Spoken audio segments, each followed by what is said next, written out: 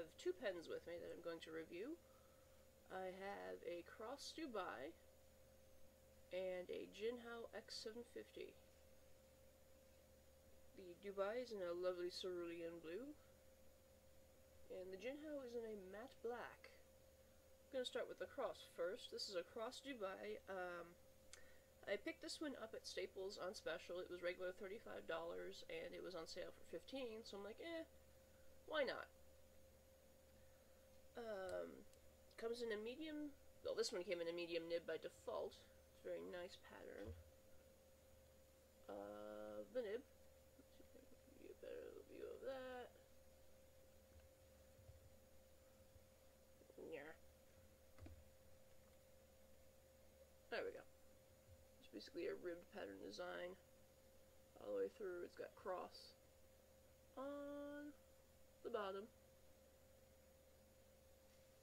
Now, it's a very nice pen, however, one thing that really just drives me absolute nuts is this cap right here. I have huge hands, so I tend to like to put the caps on the back of my pens to write with them.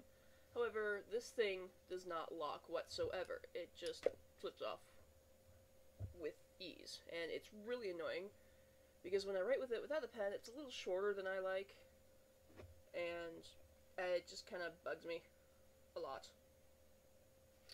In terms of the filling system, it comes with a short cartridge, and ooh, it looks like I'm almost out. I never noticed how much I wrote. It does not fit a converter, unfortunately. The barrel is too small, but it might be able to fit one of the larger sized cartridges to refill. It cannot be converted into a dropper. I've just recently finally got rid of the stain on my middle finger, but the seam between the nib and the, let's see, the seam between the nib and the rest of the pen is really, does not work for the dropper. I tend to hold my pens with a fierce iron grip, so whenever I'm leaning like this, there tends to be ink that lakes right over here. Even with the cartridge in, I had that problem, but it's not as bad anymore. I probably had some still left over from the drop test. But the nib itself, I really like. It's a very nice, smooth, smooth flow. I don't have a problem with ink flow in there. I've only tried a couple of inks. I tried the stock ink, and I've got Noodler's Blue in here right now, but since I'm almost empty, I get to pick something else out. Yay! But ink flow is really nice. Overall, it's probably definitely not a pen that I would have paid $35 for. I'm only keeping this around as everyday carry until I find something else to replace it. But it's okay for a beginner pen, but it's just the cap just really freaking annoys me, and I've already lost it. But it's a very heavy, solid weight. It's even better with the cap on, but I mean, of course, I've already gone over that. But I've looked over the website of Cross, and I've seen a few pieces that I probably might try in the future if I have the money. But overall, it's okay. It's okay. Yeah. That's what I got for the Cross Dubai. And we'll move on to the Jinhao.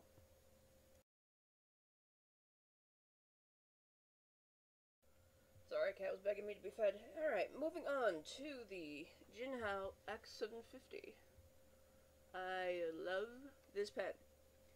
I got it at Goulet Pens. I think it was like $9.50 or $9.90 or something like that.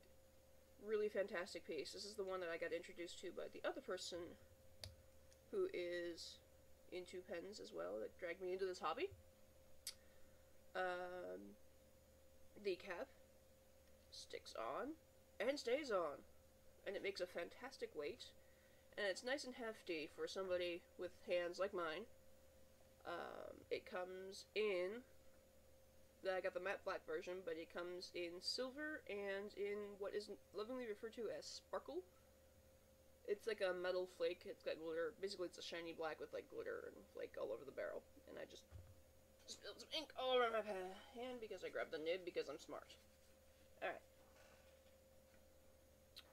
Okay, and it comes with a converter filling system, which is pretty cool. This one also cannot be converted into a dropper. For the same reason as the cross, this seam right here will leak. I bought this in a medium nib, and I just love these ornate nibs right here. Let me show you this one. I know in a previous video I said it was a freaking dragon. It is not a freaking dragon. It is a horse-drawn cart because I was tired and I thought things were what they weren't. But let's see. Camera. Come on. We're getting there. There we go. Perfect. Mostly. Yeah. Get that lighting out of the way. See if this shine doesn't. There we go. Jinhao horse-drawn cart with this freaking awesome etching that I love. It's cool. The nib is also really freaking large. If you compare it to the cross. Let's see. Put that back down.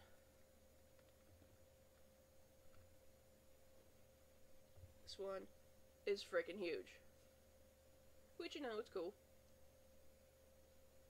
And I also tend to lean my finger on this side very hard so I don't touch the comb as much with this one.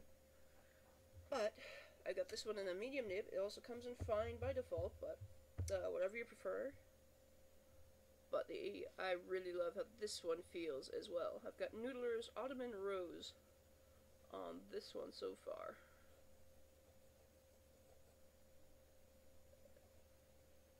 It's very smooth.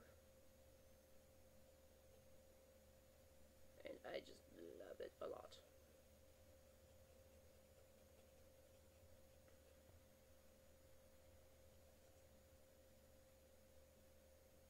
But definitely a big winner for me because of the weight, the size, and the feel. It's just like you know you have something nice and fancy in your hand, but it only costs $10, which is just phenomenal, especially for people who like pens a lot, but really can't really afford the $70 Twisbees and the Pelicans and Sailors and all that.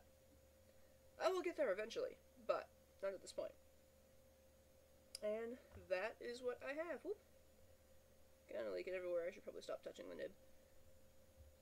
That is what I have. This has been another episode of Odin Writes Shit, featuring the Cross Dubai and the Jinhao x750. I can have links down below to show you where you can get these if you want them. I'm not sure if Staples still has the Cross. You'd probably have to get that one in store. Online, I think it's still full price on the actual Cross website, but you guys will check it out. And yeah, let me know if you guys have any other suggestions, comments, remarks, some things that you want me to do, and that's all I got for you. Thanks for watching, and keep going with awesome.